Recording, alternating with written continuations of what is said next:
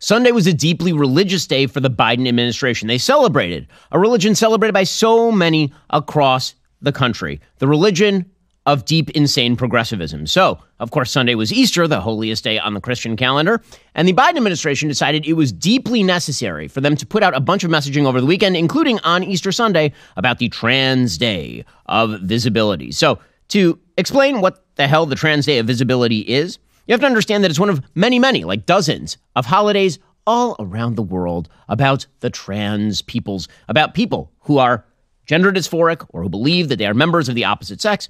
This holiday was founded by a person named Rachel Crandall Crocker, a psychotherapist, because that's the way that the psychotherapy industry now works. And this person says that he knew he was trans since the age of 8, and now the president of the United States pays homage to people like Rachel Crandall Crocker. Here is a clip of Rachel Crandall Crocker explaining his origin story here. I tried to come out to my parents when I was 8 years old, okay? And that was in 1967. Let's just say it didn't go well. Well, I mean, I can imagine it not going particularly well. Joe Biden then put out a statement on Transgender Day of Visibility, which, again, I don't even know what that means, Day of Visibility, because if there's one thing we know about transgender people in modern America, people who believe that they're members of the opposite sex, they don't get enough attention. They need more attention. We need to have an entire day of visibility, as opposed to, like just seeing people around you. There's a day of visibility. So the president of the United States put out a statement, quote, "Today, we send a message to all transgender Americans. You are loved. You are heard. You are understood. You belong. You are America. And my entire administration and I have your back." Joe Biden continues, "Now, therefore, I, Joseph R. Biden Jr., President of the United States of America, by virtue of the authority vested in me by the Constitution and the laws of the United States, do hereby proclaim March 31st, 2024 as Transgender Day of Visibility. I call upon all Americans to join us in lifting up the lives and voices of transgender people throughout our nation and to work toward eliminating violence and discrimination based on gender identity." Gender identity is, of course, the nonsense notion that you can identify as something other than what you are. This is the best part. "In witness whereof, I have heretofore set my hand this 29th day of March in the year of our Lord, 2024, and of independence of the United States of America, the 248th. So my favorite part of this is where Joe Biden mentions the year of our Lord. That would be Jesus, right? Because we all keep the Christian calendar.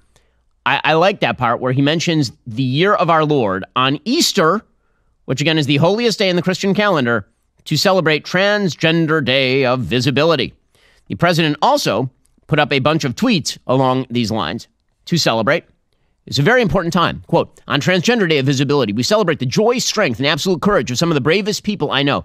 People so brave that if you say that they are actually a member of their own biological sex, then apparently an outsized number that they kill themselves."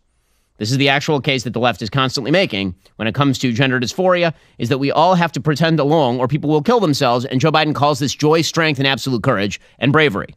Again, as I've said over the years, when it comes to the pantheon of American bravery, it goes like transgender people saying that they are members of the opposite sex. They're like all the way up here. And then running a distant second is 18-year-old boys charging the beaches of Normandy on behalf of the Allies. I mean, they really shouldn't even be in the same category. I mean, we know where the real bravery is.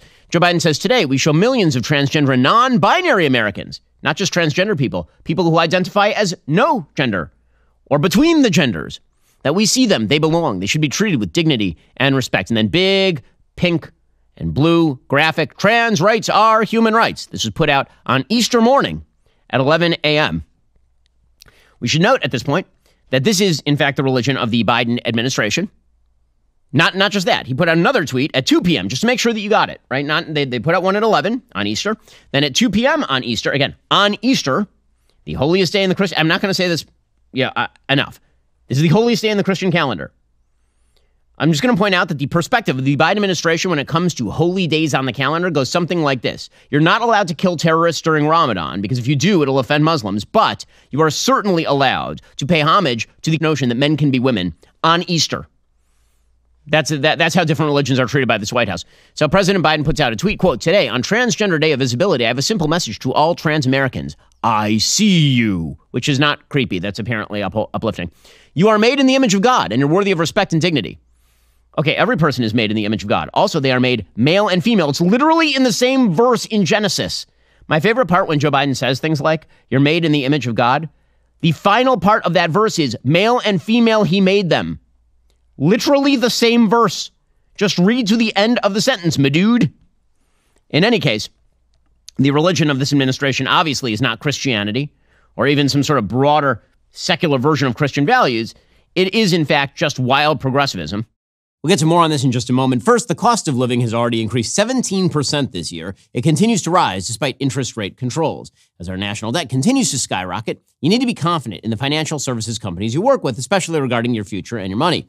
Birch Gold is a proven industry leader you want on your side. They demonstrate how precious metals investments can fortify your lifestyle and retirement even in turbulent economic times. Birch Gold understands that navigating financial decisions can be daunting. That's why their expertise, coupled with their customer care process, ensures that your purchase or IRA setup is a breeze.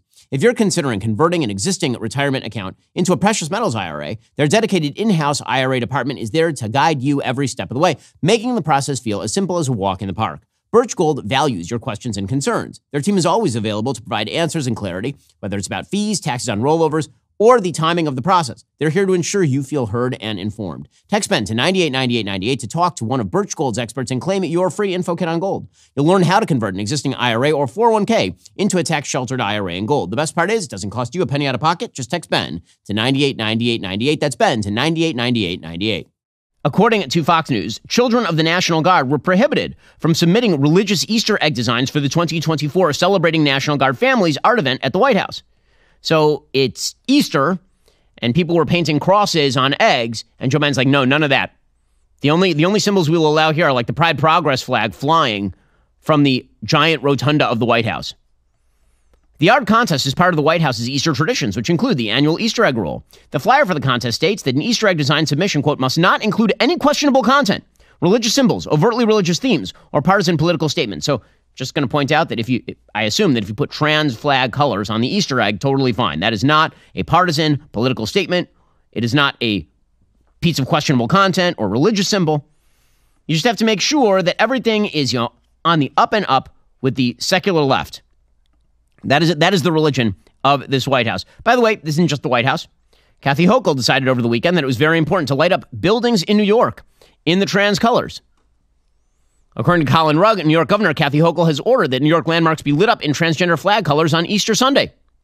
She issued a proclamation declaring March 31st, 2024, Transgender Day of Visibility. The landmarks that are now apparently transed are Niagara Falls, One World Trade Center, Empire State Plaza, Kosciuszko, I'm not sure how to pronounce this, Kosciuszko Bridge, the State Education Building, and more. Governor Kathy Hochul today issued a proclamation declaring it Trans Day of Visibility. It's very important that everyone across the land know that men who believe that they are women are in fact women. And Kathy Hochul will make you see that at the top of the Empire State Building on Easter Day. So President Trump then put out a statement. And the statement was from Carolyn Leavitt, his national press secretary. It said, it is appalling and insulting that Joe Biden's White House prohibited children from submitting religious egg designs for their Easter art event and formally proclaimed Easter Sunday as Trans Day of Visibility. Sadly, these are just two more examples of the Biden administration's years-long assault on the Christian faith. We call on Joe Biden's failing campaign and White House to issue an apology to the millions of Catholics and Christians across America who believe tomorrow is for one celebration only, the resurrection of Jesus Christ. Now, again, the Trump statement is correct. That is obviously what the Biden administration is doing. Now, there are a lot of people out there saying, well, this is it's a made-up problem because after all, it's March 31st every year. Let me ask you, if March 31st, if Trans Day of Visibility were to fall on, say, Juneteenth by some sort of random coincidence, do you think that the White House would put both of those messages out at the same time? Like, which particular religious messages does the White House mirror? So the White House responded to these complaints, suggesting that this is all just about anti-trans rhetoric. It's not about defacing Easter with a bunch of blasphemous nonsense that happens to be anti-science also. The White House then suggested that Republicans are nasty. So White House spokesperson Andrew Bates said, quote, as a Christian who celebrates Easter with family, President Biden, first of all, whenever Joe Biden whips out his Christianity to use as a club, right after supporting taxpayer-funded abortion, transing of the children in same-sex marriage, it's a little odd. It's a little strange. As a Christian who celebrates Easter with family, President Biden stands for bringing people together and upholding the dignity and freedoms of every American. Sadly, it's unsurprising politicians are seeking to divide and weaken our country with cruel, hateful, dishonest rhetoric. President Biden will never abuse his faith for political purposes or for profit. He literally abuses his faith for political purposes pretty much every time he cites his Catholicism in defense of his pro-abortion positions. I do look forward to the White House's Christmas Day statement in favor, I assume, of partial birth abortion, in celebration of partial birth abortion on the day Jesus was born. I think probably they're actually going to do that. That seems probable at this point. So Biden then put out an Easter message, a piece of damage control. Joe Biden put out a statement saying, quote, "Jill and I send our warmest wishes to Christians around the world celebrating Easter Sunday. Easter reminds us of the power of hope and the promise of Christ's resurrection. As we gather with loved ones, we remember Jesus' sacrifice. We pray for one another and cherish the blessing of a dawn of new possibilities. With wars and conflicts taking a toll on innocent lives around the world, we renew our commitment to work for peace, security, and dignity for all people. From our family to yours, happy Easter and may God bless you." Okay, but the left went even further than that. The left decided that anyone who opposed the conflation of quote-unquote trans day of visibility and Easter, these are people who apparently are cruel bigots. Not just that. Apparently, according to these same people, Jesus would have himself been a super big proponent, it turns out, of the trans ideology. Now, where they get this from, I have no idea. Jesus, it turns out, for those who have even a cursory knowledge of the New Testament, I'm not a Christian, but I've read the New Testament. Jesus is a pretty judgmental guy. He has some rules. Turns out, not every behavior is approved by Jesus. Nonetheless, here was David Jolly on MSNBC suggesting, former Florida Republican Party representative, the kind who's welcome on MSNBC to earn some strange new respect. Here he was suggesting Jesus would have been totally cool with the transgenderism. I think we got to hit it head on and suggest to President Trump and Mike Johnson and Senator Blackburn and others who are relying on the words of their Christ and their Jesus they celebrate today to condemn Joe Biden, to suggest to them that actually the Jesus they celebrate today would be inclusive of the transgendered community and would be supportive of the transgendered community and command all Christians, including Donald Trump, Mike Johnson, and others who celebrate today, that in fact they should love the transgendered community as they love their own God. Okay, no, that is wrong. So again, I'm not going to speak for Christians here because I'm not one. But I am going to say I have at least more knowledge about this than David Jolly does, apparently. We'll get to more on this in just one moment. First, do you owe back taxes or still have unfiled returns? Not only is owing back taxes stressful, but the IRS has also become more determined than ever to come after you. The IRS's chief data and analytics officer revealed they're focused on an enforcement project with an average return on investment of about $6 for every $1 spent. They're targeting individuals and businesses that currently owe back taxes or haven't filed their returns first. Tax Network USA, the nation's leading tax relief firm, knows the tax code. They'll fight for you. With a record of negotiating over $1 billion in tax relief for their clients, their team is knowledgeable in handling any type of tax issue. Whether you owe $10,000 or $10 million, they can help. Even if you don't have all your personal or business records from over the years, they can get you filed up to date. Facing the IRS without a professional, not a smart move. Contact Tax Network USA for the best strategic advice to help reduce or even eliminate your tax debt. Call today, 1-800-245-6000, or visit their website at tnusa.com/Shapiro. They'll give you a free private consultation on how you can settle your tax debt today. That's tnusa.com/Shapiro, tnusa.com/Shapiro. So Jesus, my understanding is, and correct me, we have a producer's room full of Christians, Catholics and Protestants. Let me just ask very quickly. It is my impression, and correct me again if I am wrong, that Jesus loved the sinner, but not the sin. That when Jesus actually, for example, was seeking to reach out to Mary Magdalene, a former prostitute, the idea wasn't that she should go and sin more. It was go and sin no more. Right? That the idea was that now you had to give up the sin. I thought that was the idea, as opposed to Jesus loves everyone as they. That's paganism. Jesus loves you just as you are, the way you are. Jesus may love you, according to Christianity, but he doesn't love you the way that you are in terms of action, because that would suggest that he likes your actions. He loves you as a human being with a soul, a divine soul. That is, I mean, again, this is coming from a non-Christian, but I don't think it takes all that much knowledge about Christianity to understand how stupid and wrong this is. But this is the entire left-wing point of view, is that Jesus is basically some sort of Eastern mystic who has no judgmental philosophy whatsoever on human action. And I'm just wondering where they're getting that from in the New Testament. Jesus began life as a Jew. He lived as a Jew. And it turns out Judaism has some things to say about these particular matters as well. Nonetheless, this is the take of left. Molly Jong-Fast, who, when I need a hot take on Christianity, I go to Molly Jong-Fast. She says, well, Joe Biden is a great Christian. He's a great Christian. We know that because he's been married for a super long time as opposed to Donald Trump, who's married for 3 times. Now, listen, Joe Biden's marriage, his marital record, may be better than Donald Trump's marital record. That has literally nothing to do with whether he's promulgating anti-Christian nonsense on Easter. The Republicans seem not so interested in that. I mean, they spent the whole weekend attacking Biden because Trans Visibility Day was on the same day as Easter, because it's always on March 31st. Mm-hmm. So I do think there was quite, there seems to be no alliance. There seems to be no, it just seems to be that the far right doesn't care that Biden is this religious Catholic and that Trump has all these marriages. And it just seems like they just don't care. It's a false equivalency. Yeah. It's a false equivalency. I'll tell you what makes you not a particularly religious person. What makes you not a particularly religious person is if you don't actually care about your own religious precepts and you constantly violate them in the name of political power, and then you seek to rely on your religion in order to justify that. That's actually bearing false witness. It's one of the 10 commandments that you're not supposed to violate. You're not supposed to misuse your religion to simply promulgate your political priors when they are in direct conflict with overt Catholic theology, for example. Joe Biden isn't just a Christian. Joe Biden is a Catholic, which means that he is subject to the actual diktats of the Pope, for example. And it turns out that the Vatican has been really, really clear on issues like abortion for literally all of the existence of the Vatican. The Vatican has been extremely clear on the issue of, say, transgenderism, since that even was mentioned as a possible idea, which was pretty recently because it's a dumb idea.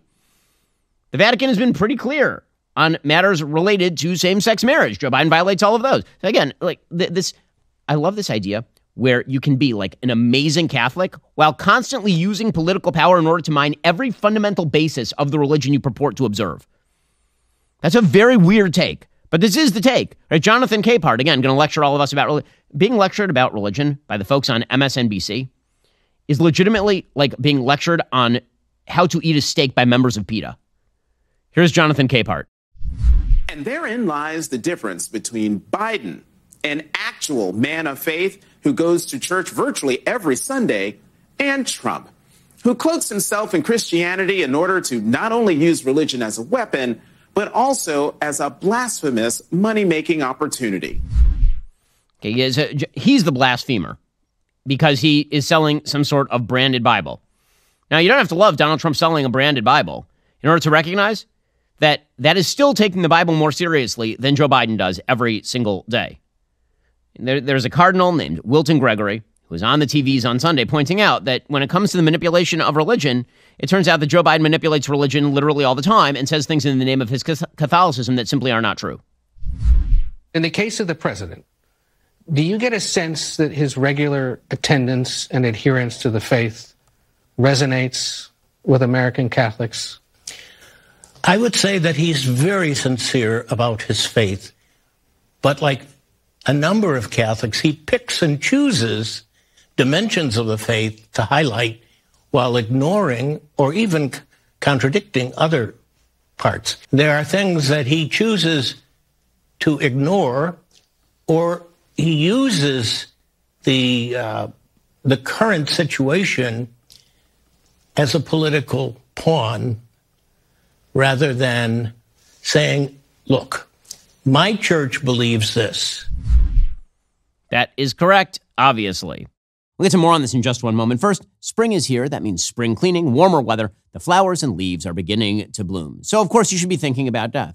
I'm just joking, but you actually should. You should be thinking about life insurance with Policy Genius. Getting life insurance today means you'll have peace of mind. So if something were to happen to you, your family can cover expenses while getting back on their feet. Luckily, Policy Genius helps you compare options from top companies, and their team of licensed experts is on hand to help you talk through it. Policy Genius has licensed award-winning agents and technology that makes it easy to compare life insurance quotes from America's top insurers in just a few clicks to find your lowest price.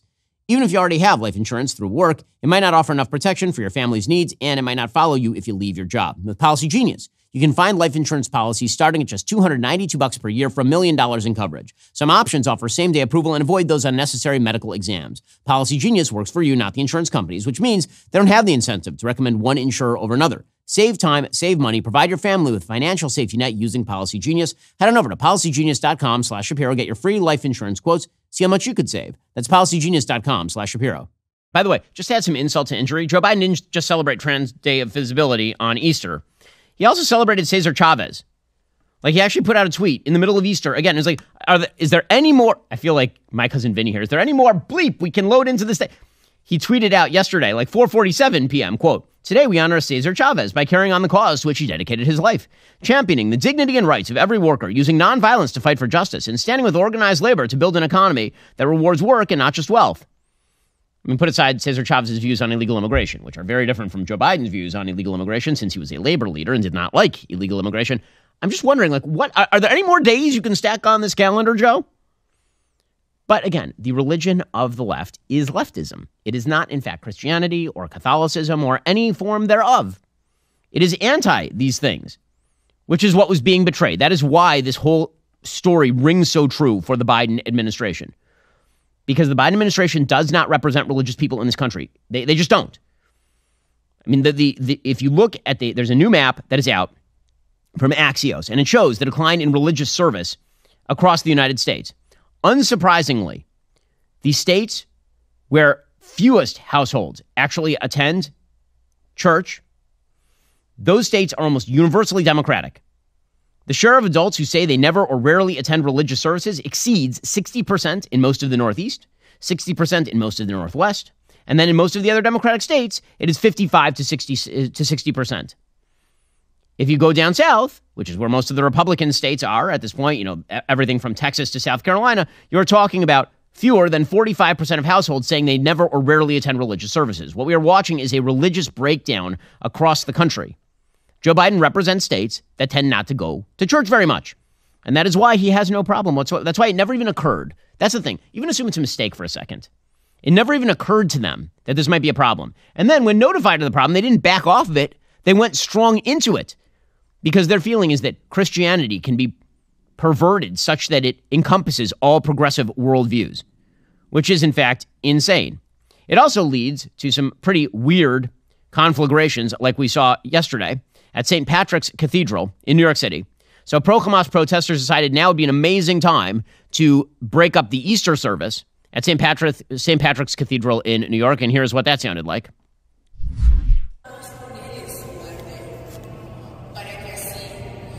They're literally in the middle of an Easter service, and they decide that they're going to invade the Easter service and pose at the front of the church in the middle of the service before they are removed by security. And they start fighting back. So, yeah, these are just delightful people. Absolutely, absolutely wonderful people. And these people should be treated just like anybody else who breaks up a religious service on behalf of their politics. But, again, why wouldn't they feel this way? Their religion is more important than Christianity. That is why they are in the church. That's why they are doing what they are doing right there. And again, the religion of leftism is one hell of a drug. Obviously, the most obvious example of this religion means that you are now standing for Hamas. So over the weekend, the far left basically just declared itself in favor of Hamas, just declared itself against Israel. Israel, by the way, it is worth noting, just carried out one of the great military operations in modern history. Israel just carried out a military operation at Shifa Hospital. So Shifa Hospital, you remember, was a source of major contention because Israel surrounded it and then it waited for a long time and tried to clear out as many civilians as possible. And Hamas was inside trying to keep the civilians in. Well, Israel had moved most of its forces down south toward Rafah in the Gaza Strip. And that meant that Shifa Hospital was reinvaded and retaken over by Hamas. Israel ended up performing an absolutely incredibly effective military operation in Shifa Hospital. That military operation involved the capture or killing of hundreds of Hamas terrorists. 6,000 civilians were evacuated by the IDF. 200 Hamas terrorists were killed. 500 Hamas terrorists were captured. No civilian was killed. 0 civilians were killed. Didn't matter. The left declared that this was a human rights abuse anyway. So taking over a hospital, not a human rights abuse. Killing or capturing only terrorists while freeing thousands of civilians, that apparently is a human rights abuse. This presumably is why Jamaal Bowman spent the weekend suggesting that the real problem in the Middle East is the Prime Minister of Israel, Benjamin Netanyahu. Here he was calling Netanyahu a maniac on national TV, which is amazing for a dullard who doesn't know the difference, apparently, between a fire alarm and a door opener. We need a permanent ceasefire. We need to bring in hundreds of trucks that are 5 miles away from Gaza right now of aid to save as many lives as possible. There's a humanitarian crisis. The majority of Gaza has already been destroyed through acts of collective punishment by this maniac, Benjamin Netanyahu. I'm 100% with Senator Schumer. He needs to be removed. He is a blockade to a pathway to peace, and we need a ceasefire right now. That's what we should be focused on, humanitarian A pathway to peace. He's the blockade, not Hamas, the terrorist group that takes over hospitals and builds tunnels underneath civilian areas. Hamas is not the barrier. By the way, Israel has accepted pretty much every ceasefire proposal put down that would involve a temporary ceasefire and release of the hostages. Hamas keeps turning it down because they want to survive. And Jamaal Bowman is out there standing for Hamas because this is what the far left is. This is the religion. The religion requires acts of fealty. And that act of fealty involves bowing down, as we discussed last week, bowing down deep to actual Islamic terrorists who murder people on the regular and turn an entire area into a terrorist hellhole. We'll get to more on this in a moment. First, there's nothing like sitting behind home plate at a baseball game. When you want the best tickets at any sporting event or concert, you have to act quickly or somebody else is going to get the seat instead. Well, if you're hiring for your business, finding the best people for the job is kind of like that. The best way to get the best person for your job fast is ZipRecruiter. ZipRecruiter helps you find qualified candidates fast. And right now, you can try it for free at ZipRecruiter.com/dailywire. Immediately after you post your job, ZipRecruiter's smart technology shows you qualified people for that role. Amp up your hiring performance with ZipRecruiter and find the best talent fast. See why 4 out of 5 employers who post on ZipRecruiter get a quality candidate within day one. Just go to ZipRecruiter.com/dailywire. Try it for free. Again, that's ZipRecruiter.com/dailywire. ZipRecruiter is indeed the smartest way to hire. Go check them out right now. Get the best employees to fill those positions you need filled right now. Go to ZipRecruiter.com/dailywire. Use the same tool we did when we hire up for Daily Wire. ZipRecruiter.com/dailywire. Try it out for free. Get the world's best employees and get them fast. ZipRecruiter.com/dailywire. The smartest way to hire. Chris Van Hollen, the idiot senator from Maryland, he is saying the same sort of stuff. He suggests that the United States should hold up aid to Israel in order to save Hamas, apparently. Look, the Biden administration had been planning to submit to Congress a new round of weapons proposals. They decided not to do that because clearly they knew they would encounter resistance. And so they've essentially done an end run with this earlier version. So my view, Martha, is until the Netanyahu government allows more assistance into Gaza to help people who are literally starving to death, we should not be sending more bombs. This is ridiculous. Israel's been allowing in hundreds of trucks every day. There is literally no one to process them on the other end who is not Hamas. According to the United Nations, about 278 trucks went in every day before October 7th. Today, hundreds of trucks are going in. The only reason more aren't going in is because Hamas is stealing all the aid. So much so that the United States is now idiotically building a pier off the coast. We'll build a pier, the United States, off the coast of the Gaza beach before we build a wall on our own border. You want to talk about misallocation of resources? By the way, a bunch of Palestinians just drowned trying to get to that aid on the pier. So things are going amazingly well. And by the way, it puts American military men and women in harm's way in a very dangerous area for no apparent reason. Because it turns out that even after you get that stuff off the pier, ain't no way to get it to the civilians who are inside Gaza because Hamas is stealing all of it. But again, this is all religious. The religion of leftism requires acts of homage and fealty. You got to put skin in the game on behalf of the world's worst players. Thankfully, you have the morons over at Harvard Law to do this for you. So I'm ashamed today to be a Harvard Law alum.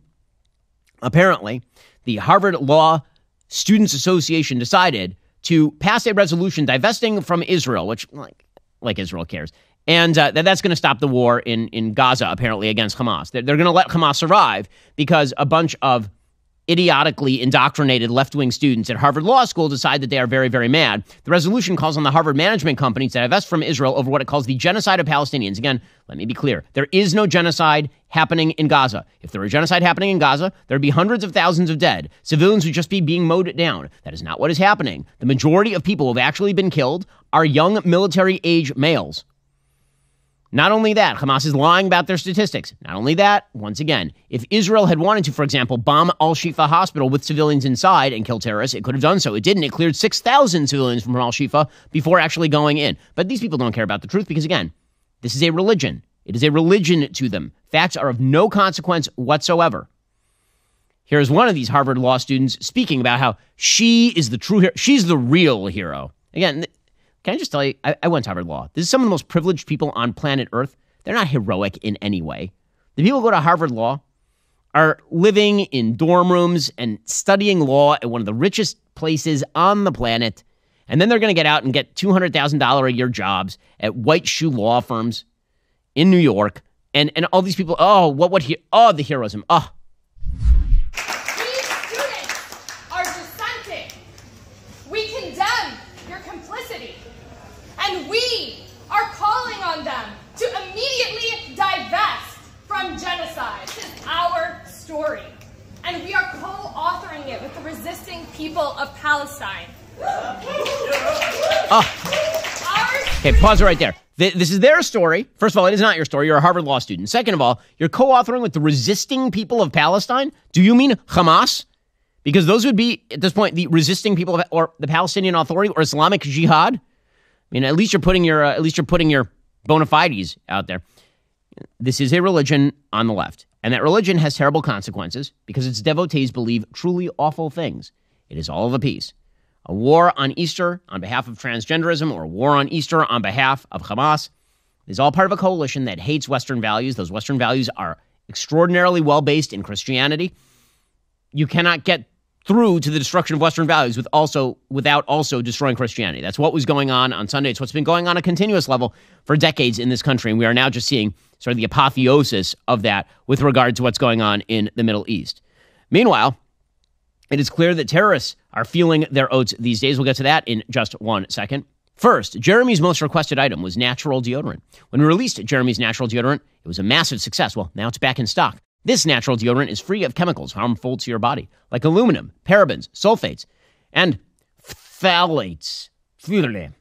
Woke is toxic, so are a lot of deodorants. Kick out both when you get Jeremy's natural deodorant. Enjoy the salt, stone, and musk scent for men, the water lily and minerals for women, because we believe that men and women are different and should smell different. It's not too sticky, not too greasy, it's just right. Get your Jeremy's natural deodorant at jeremy'srazors.com today. Okay, meanwhile, it is obvious that with the West in a state of interior moral collapse, terrorists and bad guys all over the world are on the move. Retired General Ken McKenzie, Commander U.S. CENTCOM, he was on the TVs over the weekend, and he was pointing out that ISIS has basically issued a proclamation to its lone wolves everywhere to attack Christians and Jews wherever they can find them. Very nice people, these ISIS. And here he was explaining that is quite credible at this point, especially given the mass attack in Moscow. ISIS-K in particular, but ISIS in general, has a strong desire to attack our homeland. We should believe them when they say that. They're going to try to do it. And so I think the threat is growing.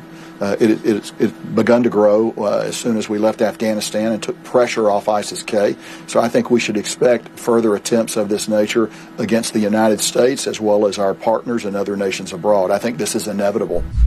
He points out, obviously, that since we left Afghanistan, we have no actual capacity inside Afghanistan to either monitor what's going on or to kill bad guys over the horizon. You remember that was the lie that the Biden administration told. They said we have over-the-horizon capability, meaning stuff that we can't see, like directly on the ground, but we'll still have the ability to strike from afar. McKenzie's like, no, we don't have any of that. ISIS-K has completely rebuilt inside Afghanistan, and now they are going to start spreading their terror tentacles outward, which, of course, literally everyone pointed out when we pulled out like a bunch of cowards from Afghanistan under Joe Biden. On the other hand, in Afghanistan, we have almost no ability to see into that country and almost no ability to strike into that country. And so ISIS there is able to grow unabated. There's no pressure on them. And again, our operating theory has always been with violent extremists, you want local security forces to be able to control them, and then you want them to not be able to establish the connective tissue internationally that allows them to carry out external attacks abroad. And it's very hard to do that in Afghanistan, where you just don't have the ability to sense, you don't have the ability to strike, very limited resources. Meanwhile, all of America's enemies are apparently on the move. According to CNN, a prominent exiled Iranian journalist was stabbed outside his home in London on Friday, prompting British police to launch a counterterrorism investigation. This person's name was Pariya Zarati, television anchor at the UK-based channel Iran International, which is anti-regime, was reportedly attacked by a group of men outside his home in southwestern Wimbledon. The assailants then fled in the car. Apparently, the injuries were not life-threatening. He was in stable condition. Given the victim's occupation, the Met said that coupled with the fact there have been a number of threats directed toward this group of journalists in recent times, the department's counterterrorism command would be investigating. And of course, we know that basically if you're on Iran's radar, there is a good shot that they will send agents to come and kill you even decades after the fact, which is how Salman Rushdie got stabbed in the eye decades after writing the Satanic Verses. Meanwhile, Russia is assassinating people as well, as we know. This is not a big shock. We talked about this a few months back. There was a defector from the Russian army to the Ukrainian side named Maxim Kuzminov, and he was murdered in Spain just a few months ago. According to the New York Times, the men who killed Maxim Kuzminov wanted to send a message. This was obvious to investigators in Spain even before they discovered who he was. Not only did the killer shoot him 6 times in a parking garage in southern Spain, they ran over his body with the car. They also left an important clue to their identity, according to investigators, shell casings from 9mm Makarov rounds, a standard ammunition of the former communist bloc. It's a clear message, said a senior official from Guardia Civil, the Spanish police force. I will find you, I will kill you, I will run you over, I will humiliate you. Kuzminov defected from Russia to Ukraine last summer, flying his MiG-8 helicopter into Ukrainian territory and handing the aircraft along with a cache of secret documents to Ukrainian intelligence operatives. So he was killed in a seaside resort town called Villa Joyosa last month, and it's raised fear that Russia is going to kill its enemies all over Europe, which of course would not be a giant shock. This is something that the Russians have been attempting to do for a while. We're also now getting reports from 60 Minutes that the so-called Havana syndrome, which is a mystery illness that's been affecting U.S. diplomats in recent years, and that's now been linked to a Russian intelligence unit. Moscow, of course, denies the accusations. Here is 60 Minutes talking about it last night. He has a long track record uncovering Russian documents, and Grozev says he found one that may link 29155 to a directed energy weapon. And when I saw it, I literally had tears in my eyes because it was spelling out what they had been doing. It's a piece of accounting. An officer of 29155 received a bonus for work on, quote, potential capabilities of non-lethal acoustic weapons, which told us that this particular unit had been engaged with somehow, empirical tests of a directed energy unit. There it is. There it is. Written down in black and white. It's the closest to a receipt you can have for this. According to the BBC, American personnel struck with the condition, including White House, CIA, and FBI staff, have complained of dizziness, headaches, difficulty concentrating, and an intense and painful sound in their ears. This new investigation alleges operatives from a Russian military intelligence unit may have targeted the brains of U.S. diplomats with directed energy weapons. Apparently, an American military investigator examining instances of the syndrome told 60 Minutes the common link between the victims was a Russia nexus. His name is Greg Edgreen. He said there was some angle where they had worked against Russia, focused on Russia, and done extremely well. One victim of the syndrome told 60 Minutes about her experience. She said, bam, inside my right ear is like a dentist drilling on steroids. That feeling when it gets too close to your eardrum, it's like that, times 10. So apparently they're still trying to figure out exactly what happened here. There have been these reports for years. It's called Havana syndrome because it first cropped up with U.S. diplomats in Cuba. But there have been these reports from all over the world near areas associated with the Russian government. Now, again, we'll wait for all of that to be tracked down. That's 60 Minutes doing the reporting. Suffice it to say that Russia's enemies, Russia believes that it has them on the run. And why not? All of Russia's enemies are mysteriously dying at this point. So what exactly is Joe Biden doing about any of this? The answer is not much. They're just going to yell about Donald Trump a lot. So Jamie Harrison, the head of the DNC, he says that this election is going to come down to Trump undermining democracy. Not if the world situation has anything to say about it. The reality is that the map right now for Democrats is incredibly bad. The electoral map for Democrats right now shows Donald Trump up in every swing state, including Nevada pretty solidly, including Wisconsin by just a little bit, including Michigan very solidly. Democrats are whistling past the graveyard, almost literally in the case of Joe Biden, when they say that they're going to be able to run purely on Trump as a threat to democracy. No one cares what you have to say about Trump at this point because everybody already has an opinion of Trump. The question is, what are people's opinions of your boss? Here's Jamie Harrison, chairman of the DNC. Seeing those three presidents on the stage, these are the things that popped in my head. Honesty, decency, integrity. Those are three servant leaders. And that's something that Donald Trump doesn't know anything about. These are people who understand that this country is about hope over fear. It's about progress over chaos. And it was amazing to see them there together, unified. And frankly, that is something, and you mentioned this in your opening, that's something that you won't see on the Republican side. I don't think you're going to see George W. Bush on the same stage as Donald Trump, because people understand that Trump has become a cancer for American democracy, and they don't want to be affiliated and to stand up with that. Okay, here's the thing. When you say that on a split screen with Stephen Colbert, a late night comedy host, interviewing the last three Democratic presidents on a stage, all of whom were involved in centralization of government power and or corruption, people don't believe you. People think that if they have to choose between the guys they don't trust and don't like, they will pick the guy who at least had a pretty good presidency the first 3 years before the world imploded because of COVID. Joe Biden has done a terrible job, and people know that he's done a terrible job. In fact, even Michael Che, who's a comedian on Saturday Night Live, obviously not on the right, even Michael Che was ripping on Joe Biden's lack of appeal to black Americans. And the crowd was like, are you allowed to say this? The answer is yes, they are allowed to say this. Joe Biden is not going to get high black turnout. He's just not going to do it. President Biden said Friday that he would visit the site of the Baltimore bridge collapse because, like that bridge, Biden is no longer connecting with black communities.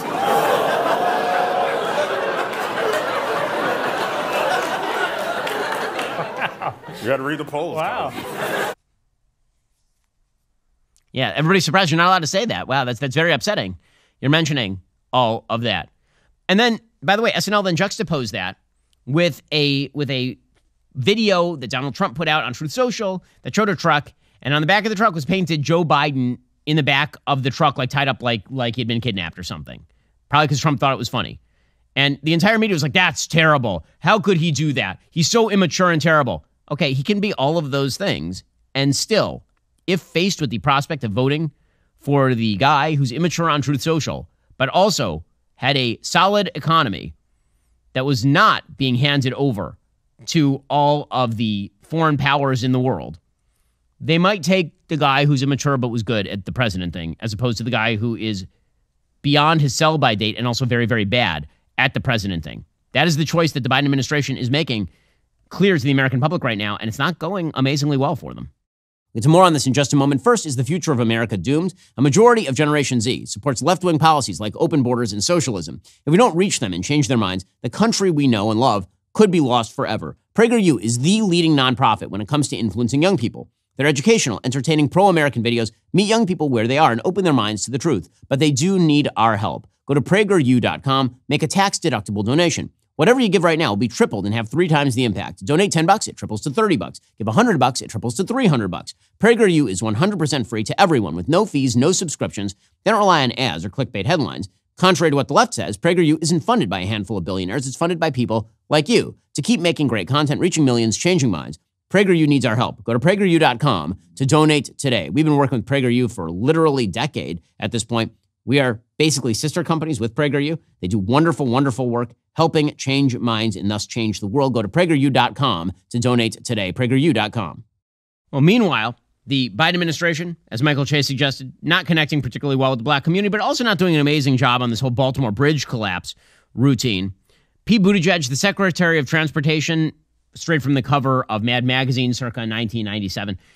Pete Buttigieg, it turns out, does not instill trust in the American public. Every time he does an interview, I think you feel less secure getting in a plane. Here he was over the weekend suggesting, guys, it's perfectly safe to fly despite the doors that are coming off the Boeings. What would you say to those who are scared to fly right now?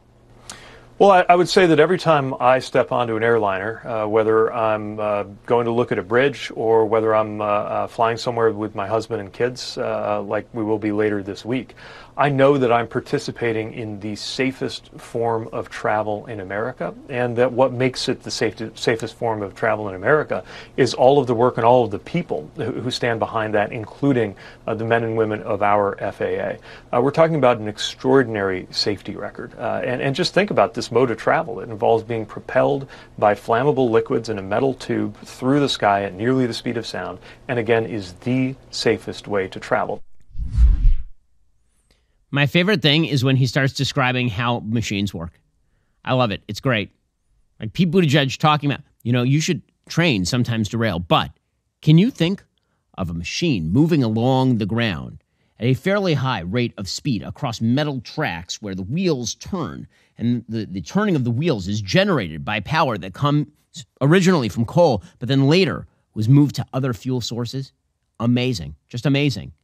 I love trains. This guy, this is the one who you guys were thinking was like a presidential candidate? Okay, then. By the way, it's not just him. He did say over the weekend that he has learned a lot from Joe Biden. Like, it's very hard to be president. Yeah, well, Joe Biden makes it look pretty hard. That's true. I know when a lot of people see you on television these days, they may still think to themselves, oh, I wonder if he still wants the big job one day. Now that you've been closer to it, working alongside a president, is it still something you aspire to? Well, I certainly have a new perspective on just how demanding that job is. Watching President Biden deal with so many concerns, challenges, and opportunities for this country. And I'm proud to be a small part of the big team that helps him get that done. I sincerely don't know whether I will run for elected office of any kind again. What I do know is that I've been asked to take on a big job. I'm honored and humbled to do it. It's hard, it's rewarding, and it's taken about 110% of what I have to give right now.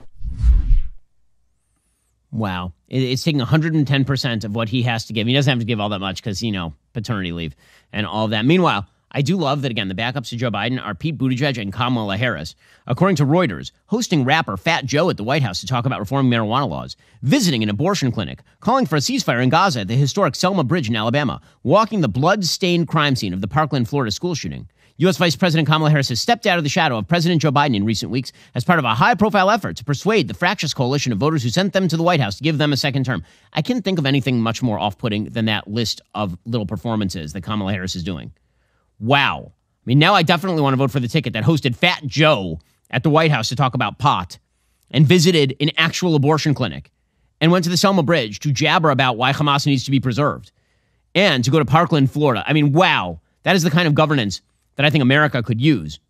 According to USA Today, Harris's evolving role comes as progressive Democrats target Biden over his pro-Israel stance. Polls show him in a tight race against Republican rival Donald Trump. As left-leaning voters question Biden's age and leadership, a problem Trump doesn't face with his core voters, the 59-year-old Harris is taking on a more heated topic, more often and more directly than Biden. She's moved into the starring role. Another time for another look at Kamala. I love that they relaunch Kamala Harris every 5 minutes. Every 5 minutes they relaunch Kamala Harris. It's like a time-condensed Batman relaunch. Like, there's a relaunch of the Batman series every 10 years or so. For Kamala Harris, like every 15 minutes. It's like another look at Kamala. Oh, my God, she's terrible. Can we please hide her in a closet somewhere? Well, maybe it's time for another look at Kamala. Oh, no, she's out again? Put her back. We can't have her out there. She's terrible. Maybe it's time to look at Kamala for like the 82nd time. There was this joke during the Trump administration. This is the day Donald Trump finally becomes president, whenever he would act presidential. And then 5 minutes later, you'd have like a sign in the corner that said, days since acting unpresidential, set it back to 0. That's Kamala Harris, except it's days since being unbelievably annoying and terrible in every possible way. And she gets to like day 1, and then they set it back to 0. If your great hopes, Democrats, are that people are going to not be super enthused about Joe Biden, but they will love the prospect of Kamala Harris taking over when he dies, good luck to you. Good luck to you. Again, the single best insurance Joe Biden has that he won't be ousted as the nominee is that he picked somebody even less popular in Kamala Harris. Alrighty, coming up, we're talking with Alexandra Hudson. She has a brand new book called The Soul of Civility, Timeless Principles to Heal Society and Ourselves. Civility, is that still a thing? If you're not a member, become a member. Use code Shapiro. Check out for 2 months free on all annual plans. Click that link in the description and join us.